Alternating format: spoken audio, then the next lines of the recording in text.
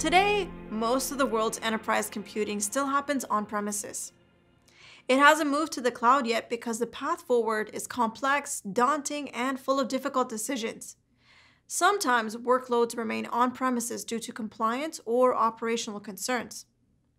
So, how do you modernize the infrastructure you have without jumping completely to the cloud? How do you bridge incompatible architectures while you transition? How do you maintain flexibility and avoid lock-in? Although there are many benefits to developing cloud-first or cloud-native applications and systems, many enterprises have complex needs that will involve some on-premises infrastructure working in conjunction with public cloud services provided by companies like Google Cloud. Before we go any further though, let's make sure we're using a standard definition for the following terms: private cloud, hybrid cloud, and multi-cloud. Private cloud is where an organization has virtualized servers in its own data centers to create its own private on-premises environment. This might be done when an organization has already made significant investments in its own infrastructure, or if for regulatory reasons, data needs to be kept on-premises. Hybrid cloud is when an organization is using some combination of on-premises or private cloud infrastructure and public cloud services. This is the situation many organizations are currently in. Some of their data and applications have been migrated to the cloud. Others remain on-premises, and interconnects between the private and public clouds allow interoperability. Multi-cloud is where an organization is using multiple public cloud providers as part of its architecture. In this case, the organization needs flexibility and secure connectivity between the different networks involved. An organization might choose to use either hybrid cloud or multi-cloud if they want to incorporate specific elements of a public cloud in order to take advantage of the key strengths of that provider. For example, many organizations see enormous benefits from Google's BigQuery data analytics tool, a serverless application that scales to multi-petabyte datasets, but may keep the core applications generating data that needs to be processed on-premises.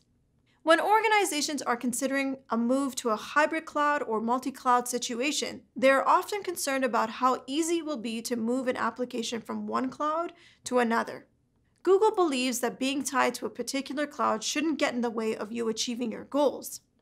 Instead, Google believes in an open cloud where users have the rights to move their data as they choose. If organizations have the power to deliver their apps to different clouds while using a common development and operations approach, this will help them meet their business priorities and rapidly accelerate innovation. Open source in the cloud preserves an organization's control over where they deploy their IT investments. Let's look at some examples.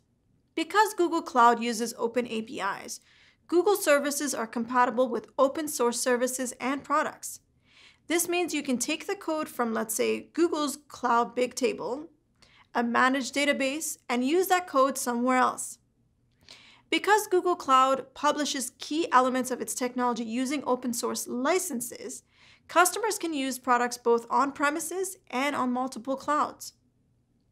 One example of an open source service you may have heard of is TensorFlow, an open source software library for machine learning developed inside Google. Another you may have heard of is Kubernetes, a system for automating application deployment, scaling, and management using a concept known as containerization.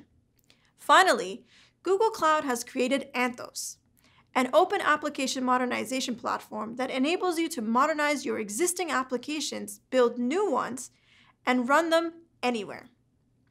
It allows you to build an application once and run it wherever you want, on-premises, on Google Cloud, on a different public cloud. This will help accelerate application development for your organization. These examples of open source solutions in the cloud enable businesses to leverage Google Cloud infrastructure and deploy applications using Google Cloud solutions on-premises and/or using another cloud provider.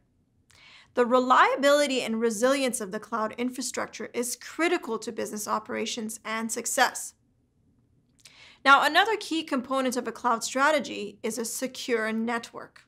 Google's network carries as much as 40% of the world's internet traffic every day.